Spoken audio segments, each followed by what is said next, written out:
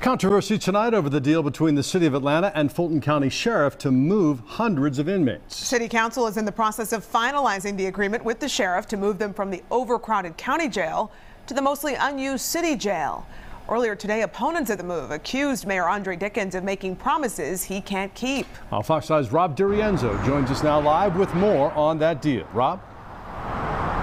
Well, Russ, Courtney, the plan is to move 700 inmates into the Atlanta City Jail. Now, according to Mayor Andre Dickens, his plan is to close the jail, but now he's asking for it to stay open for another 4 years.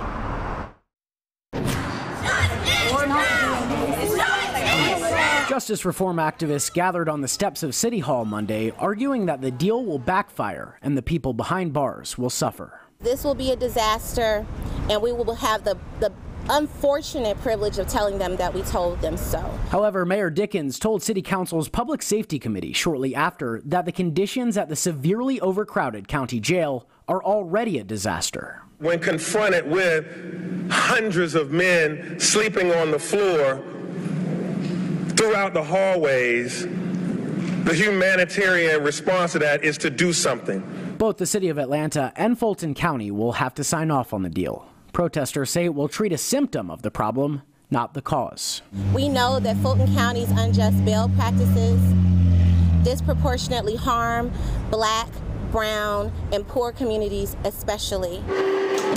The mayor pledged to make the cells available for up to and not exceeding 4 years, which goes beyond his term in office. This commitment is not rock solid, especially because he is not guaranteed a second term. There are severe penalties for any extension beyond the 4-year extension that you see in the documentation that we provided today.